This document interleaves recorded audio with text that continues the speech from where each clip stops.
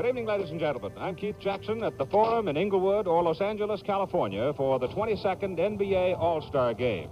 I'll be calling the play-by-play for you tonight. One of the most distinctive, colorful voices in sports broadcasting history, Keith Jackson spent more than 50 years behind the microphone, most of them for ABC. And the head man of the Los Angeles Lakers, Bill Sharman. Bill? Hi, Keith. How you doing? What has to be... skinny guy with you? Yeah, he's still growing. Yeah. Though best known for his work in college football, he also spent 4 years calling NBA games with Hall of Famer Bill Russell.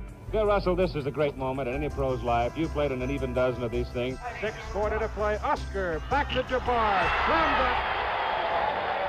I'm Keith Jackson here in Los Angeles. The sports world mourns the loss of a legend.